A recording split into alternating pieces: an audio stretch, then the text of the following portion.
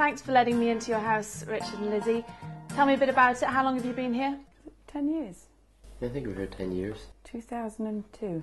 It's a nice home. We love it here. We met a girl in the pub one night. Yeah. And she said, oh, I live in the village. And I said, where do you live? She said, the house with the eagles outside. I said, if it ever comes for sale, let me know, won't you? Because he's always loved it. Yeah, and she said, it is on for sale, but Mum and Dad didn't want the for sale sign outside. So I bought it the next day. And what do you like to do when you're here?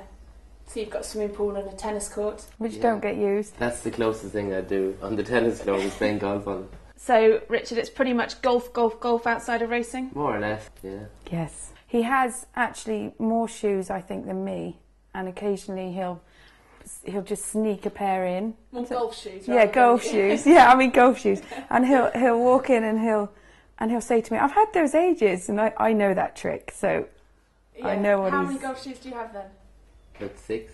Oh, but exactly. that's no. You have more true. than that. He's about 6 in the back of his car in his boot, where everything lives. Yeah.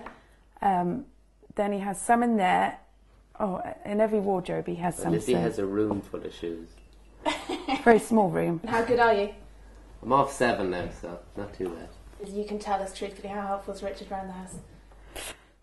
Not the best, but he kind of leads me to it in a way, which is nice, you know, but with the kids putting to bed and stuff, he does help sometimes, but I have to ask him.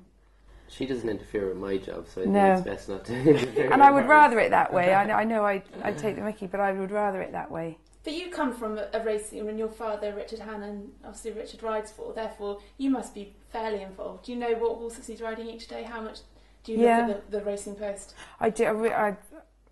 During the winter I probably wouldn't read it so much, but if I have to have it first thing in the morning before he gets his hands on it, just to flick through it. But yeah, I'm quite involved, go racing a lot. She knows her horses pretty well. I'll know if he's given one a bad ride, and I'll tell him. And you will. He'll come back home and not just get it from the trainer, he'll get it from the trainer's daughter as well. Exactly, second hand. Well, no, because I've got it from the trainer, you see. To say, give him a hard time when he gets home. No, well, he just says it so that it logs with me, and then I come home and I kind of say it how it is. How easy is it to switch off from racing altogether and just, and forget about it? I don't think you ever do. I wouldn't want to either, really. It's our life, and racing's part of it. My job comes first, and the family comes second. And really, they know that. And Lizzie, you're happy with that? Yeah, I know he. No, it's a job I have to do. And it's a job that it's most days in the summer. Yeah, and I do have the winter with the kids, so there's plenty of time to catch up. I've got a hat hire business. This is my 3rd year, so that's keeping me busy. But I just started it with about 50 hats, and then it just has grown.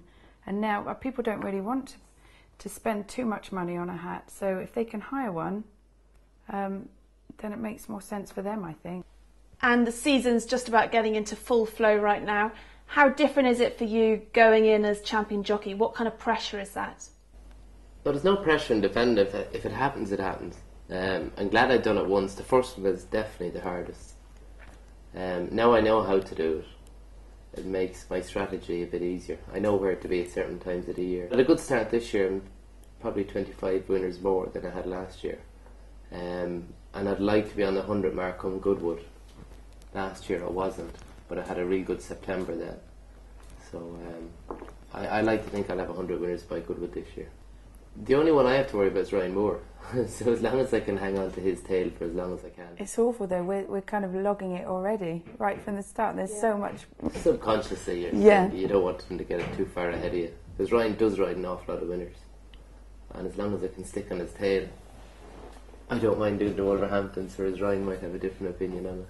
How exhausting is it, or will it be if it comes down to, really busting a gut? People say it's exhausting. It's not. As long as you're riding winners. Like if you're doing riding as many horses as I was and not riding winners, it'd be painful. But sure, anyone that goes out and having 2 or 3 winners a day, I know how lucky I am, The classic is the most important thing. The winners and the Champion Jockey thing comes after it. Well, my ambition in life was to win the Epsom Derby. Rather than be champion. Yeah, and I've only ridden it a couple of 6 or 7 times. So. It's the best chance. But we've never had runners in it. Richard, I think his last runner in the Derby was Assessor. I think that was 20 years ago.